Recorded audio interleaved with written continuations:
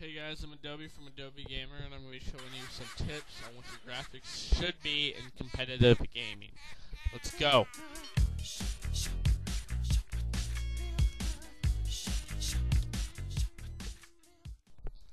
Alright, so first of all, sorry if the text looks disoriented on your screen in YouTube.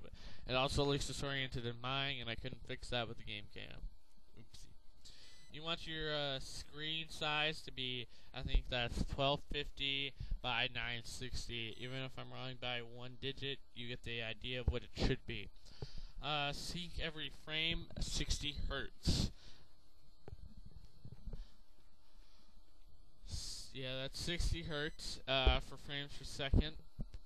Issues, if you have it at 72, 60. Aspect ratio, it depends mostly on your monitor. You can set that aspect ratio to be specific to give you a wider berth of peripheral vision, or it can be in height of a wider or a lengthier berth.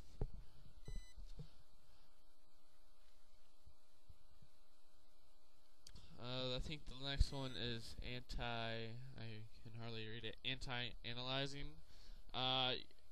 You want to set that by 4 times, because what that does is it softens the edges of the guns and the buildings, so that it makes it so there aren't any chopped, rigged edges of anything. Brightness I set to in the middle, so nobody can hide in the shadows. Sync every frame, no.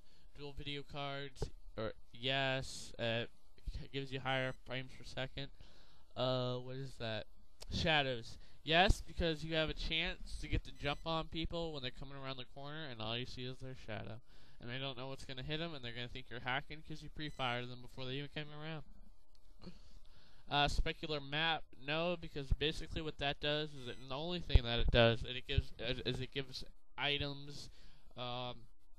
Perhaps, I don't know if there's any mirrors in the games, but it gives them reflections. The SAS goggles, your golden silver deagle, your sniper scope, all those reflections are turned off, and it gives you better frames per second.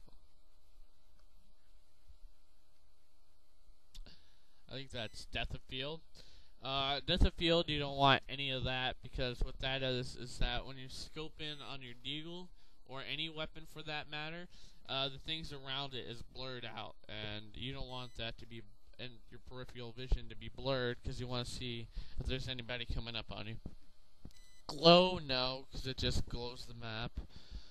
Number of dynamic lights, off. Soft and smoke edges, no. And here's why: is not only does it obviously give you better frame rate, but what it also does is that it makes it so that what should I say? That if you were to deploy smoke, when you threw that, the smoke, to where if it was off, it would look rigid. It would just be the outline of the smoke. Where if it was on, or yes, it would fluff out a little bit more and even give more cover. Ragdoll, yes or no? Personally, I say yes, because when I shoot somebody, I like to see him fall down the stairs. Bullet impacts, yes, and here's why. If you were to put no, and there were 2 different walls that you could be getting shot from, and all you see is the tasers going around the walls and stuff, you wouldn't be able to really know where you're getting shot from, or which wall for that matter. So if you put bullet impacts on, whichever wall has the most bullet impacts is the wall that they're shooting from.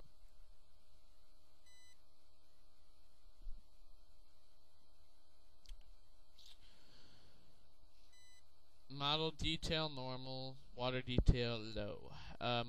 Model detail is normal because from a distance, if you were put it on low, the character would look like crap. Textures, I would put on normal or high. Sound quality medium, because it actually gives it more of a tin, I forget what it's called, but a tin sound. So it's a higher frequency that you can. Said it's breaking down on a camel.